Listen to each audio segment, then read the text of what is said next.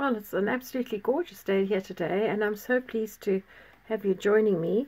I've been playing around with some of this metal tape, and yeah, I thought I'd just share one idea with you. So this is metal tape that you can buy at the hardware stores. It comes in different thicknesses. They use it often to sort of seal joints.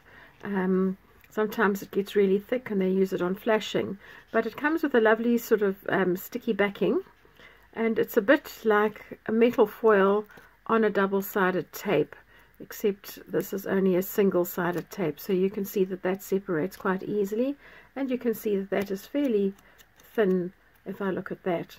So what I've done now is I've actually cut myself a piece of the metal tape, and I've folded that in half, and the reason why I've folded it in half will become pretty evident shortly.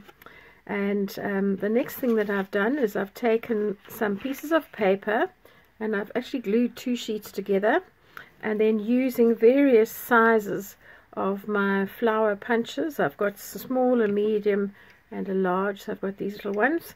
I've punched out my flowers, so this is a double thickness that's been glued, and I'm at the stage now where I have a whole lot of these punched out.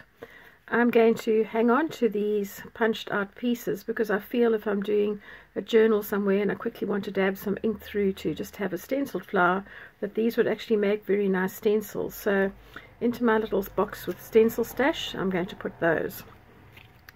So the next thing that I'm going to do is to just work very slowly, and I'm going to start by peeling away one side of this tape. Didn't do myself any favors by cutting my nails yesterday really short. As some of you might know, I work in a horticultural field, so having long beautiful nails is just not an option for me. When you're working with this double-sided tape, I find it much easier to work with if I still have some of the backing on, because otherwise it does tend to curl on itself. So all I'm going to do now on one half of the inside, i.e. the sticky part of this tape, is I'm going to just press down some of my flowers, just random things, and using the spaces that I have, I will start to fill in with smaller flowers. So you will be able to, out of a small sheet of this metal tape, make quite a lot of these flower embellishments. And they're one of those things that I just find it quite addictive once I started, to get all of these little things punched out. Oops, I stuck that one a little bit too close, but anyway, hey ho, it's only a little bit of paper and tape. So give yourself a little bit of space to cut out these images, and you can fill up all the way to your halfway mark. Alright, so I'm just going to peel back a little bit more. There's my halfway mark, so let me just see if I could fit a larger flower in there. Not really, but if I put them down here I might be able to, and then I'll just fill up the bits and bobs with these tiny ones.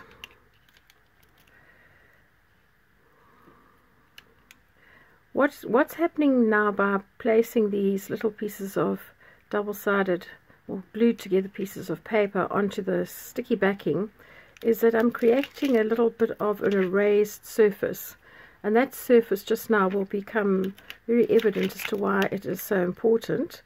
You can use cardstock. You would be able to use your die cutting machines to do this, and it will give you really nice different designs. Just don't make them too delicate to begin with until you've got the hang of this. So now what I'm going to do is peel away this backing. Again, not peeling the whole thing away. I'm going to start by folding this in half. Okay, just to get a nice edge, like that. And then I'm going to take it, it's a bit like covering a school box. I'm going to take a store card here, and I'm just going to start rubbing down the tape. Don't worry if it's not 100% smooth, it's not going to matter, and you'll be able to smooth most of it out later. And then just rolling up against this foil roll, I will gently start to cover the areas that are underneath. And you're wanting to make sure that all the edges around those little flower designs that we put down are well and truly sealed. So there we go, that was pretty quick and painless, wasn't it? Right, you'll already see now that as I'm starting to rub over the surface that I've actually got these impressions of the flowers showing through, and that's not very defined at this stage, but I'm sure you can see it. And so what I'm going to do now is just to take my paper stump, or you could use an embossing tool of some sort, and I'm just going to go around the outside edges of this so that I make sure that the foil is in contact with the backing piece all the way around the edges, because what I don't want to happen is to have the foil starting to open up as I cut around the edges. So just going very quickly around these edges, making sure that I seal them all nicely, and you'll see that that becomes quite defined. Alright, so I'm not going to do all of them because I think that that will just be too tedious, but I will show you the next step and what we can do with them as options. So let's do this as the last one. Right, so you've got two options at this particular point in time. You can either work on your designs as they are on this larger sheet, which I personally find easier because it gives me something to hold on to, or you could cut them out into individual designs. The next thing I'm going to do is to place them on a soft piece of foam, or you could use a mouse mat, and then I'm going to take an embossing tool, and mine have got two different ball heads, and I'm going to use the medium one. And again, I'm just going to go around the edges here, creating a bit more depth. Now, because you've got a soft surface underneath your foil, it does allow you to go around really gently, but at the same time, it really bonds the two layers together really well. So all the way around the edges. And now is the fun part, because you can use your embossing stylus to start to create a few little lines in your petals, to give more life to your design so that it doesn't just look like a punched out image. And you can also do a little bit of definition in the center, so you could do some little dots, you could do some cross hatching, you could do patterns. That's entirely up to you. Alright, so you're going to get them all to this stage where you've done a whole lot of different designs. Then you've got a couple of options, because you would want to ultimately cut this out, but most likely you need to have some color on there just to give it a bit of definition. So the first thing that you can do for coloring is, let me just put a piece of paper down because it now starts to get a little bit messy. The first thing you can use for coloring is just a black Sharpie pen, and that works extremely well. So because I've got a larger piece here, all I would do would be to take my Sharpie, and make sure it is a Sharpie. I've got a mixture of pens here. Sorry, I meant to take it out first. Yeah. And I'm going to color this black so that it goes over the lines. And the color of the ink is going to settle in those little recessed areas, the ones that I drew on with my stylus. And that's going to give it a little bit of definition. So I'm going to color these in and give it a moment or two just to dry. Some people I know take a little baby wipe and they wipe some of this off. I find it lifts up a bit more than I want. So while I'm talking, I'm just going to set this one aside so that it can dry a few minutes. Here are a few where I've actually used the black Sharpie, and then I've just used just an ordinary nail file kind of thing just to buff the excess off. And you can see how nicely the definition has been highlighted by putting in a dark color. So you've got those which will give you the nice sort of blacky purpley colors, which are the traditional sort of Sharpie colors. And there you've got some really nice embellishments which you could either use flat, or you could actually mold them with one of these embossing tools. And let me just show you quickly while I'm mentioning that. If you wanted to mold them, you could put them down face forward. And if I was just going to do the center of my daisy to make it stand out a little bit, I would just go around in a circle, and you can see that it is pushed up here a little bit more.